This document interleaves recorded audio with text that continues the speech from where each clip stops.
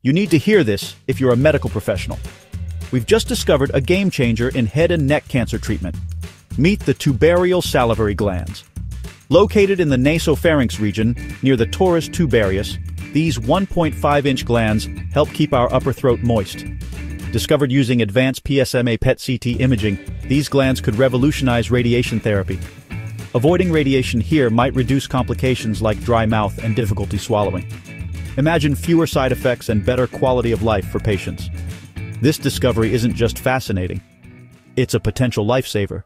According to Dr. Wouter Vogel, a radiation oncologist at the Netherlands Cancer Institute, the next step is to determine how to spare these glands during radiation therapy and identify patients who would benefit most from this approach.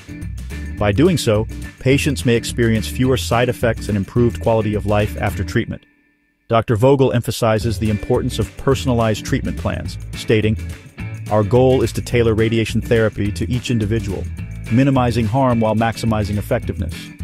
Imagine a future where cancer treatment is not only more effective but also gentler on the patient. With continued research and innovation, this revolutionary discovery of the tubarial salivary glands could indeed change the landscape of cancer therapy. Stay tuned as we bring you more updates on this groundbreaking journey toward better health and well-being for all.